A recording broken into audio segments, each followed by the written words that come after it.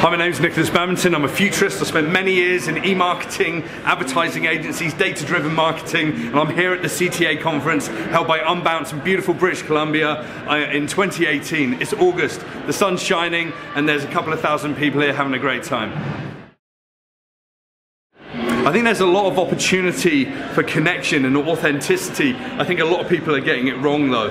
So I think that we need to be out there, videos like this and meeting with my friends here at the conferences and having great human connection. I think that's positive about online marketing today. And the people that are getting it right are people like YouTubers and other brands that really get into content that actually gives some value back.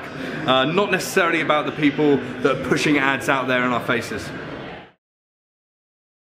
Okay, online marketing in 2030, what does that look like? Well, we're not going to be walking down the streets looking at these rectangles that we do today. We're not going to be looking at screens. It's going to be a world where we're not going to be expecting to have too much stimulus in terms of advertising messages. We're going to have brands that permeate our lives and give us some value. The streets are going to be full of the experiences that we want, and advertising is going to be subtle, but it's still going to be in our lives a great deal through media, through engagement with people, through the shops that we go with, and into the websites that we look at. But that future is going to be defined by new technologies like augmented reality, virtual reality, the evolution of mobile.